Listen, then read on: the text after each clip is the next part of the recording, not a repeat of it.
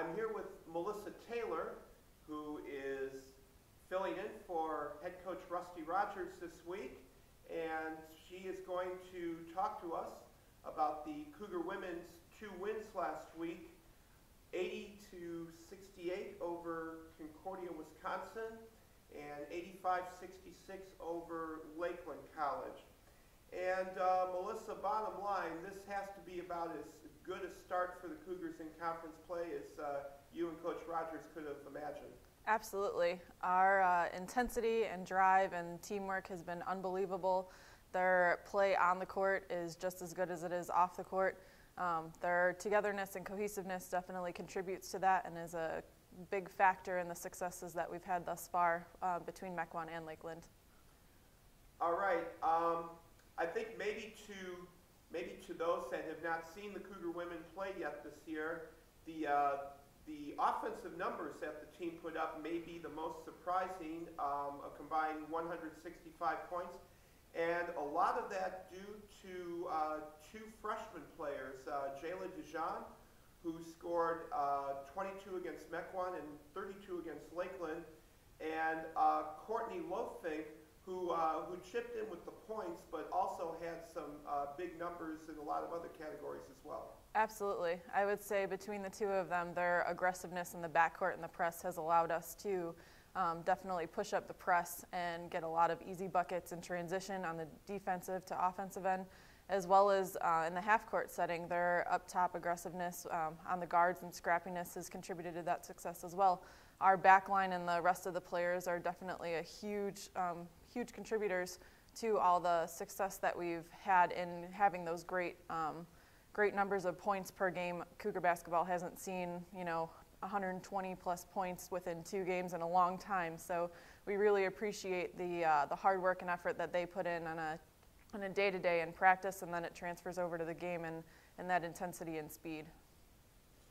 And of course, just like the first 2 games of the season, the defensive pressure has continued to be a huge talking point.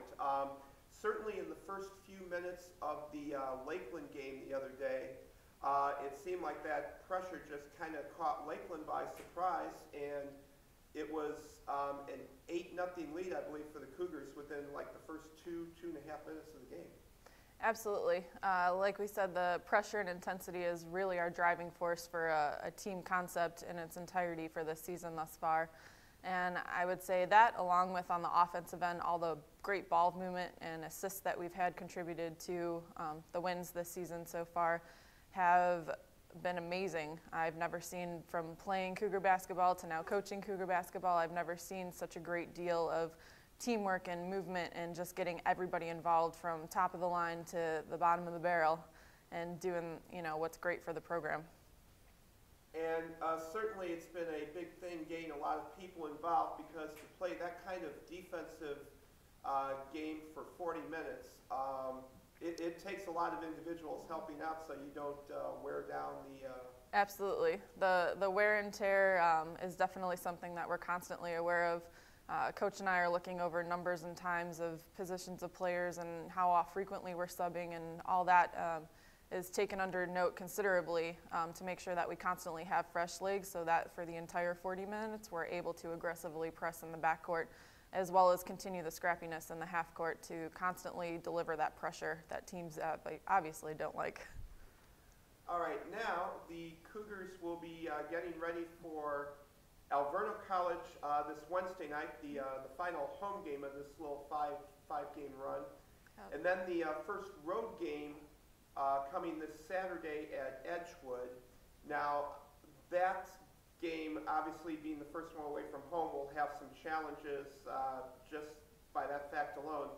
But what other things is the team going to look to work on even after this really good start? Absolutely. I mean, as the fans and everyone has, noted to Coach and I, as well as our players, that it's very exciting to watch us play. We do have a lot of troubleshooting to do, despite the, the wins that we have thus far. That being said, we're going to make a few modifications in our defense as well as get the ball rolling and have more movements and cut on offense to really speed things up even more than we've seen so far. So hopefully that will attribute to our success in the future, and we'd like to continue focusing on all our core components to the success of this season. All right, Melissa, it's certainly been an enjoyable early run here for the Cougars, and congratulations on 2 big wins. It's great to see the Cougars on top of the Northern Athletics Collegiate Conference standings. Absolutely. And let's hope we can keep it up. Good luck as you get ready for Alverno and Edgewood. Thank you so much, Jim.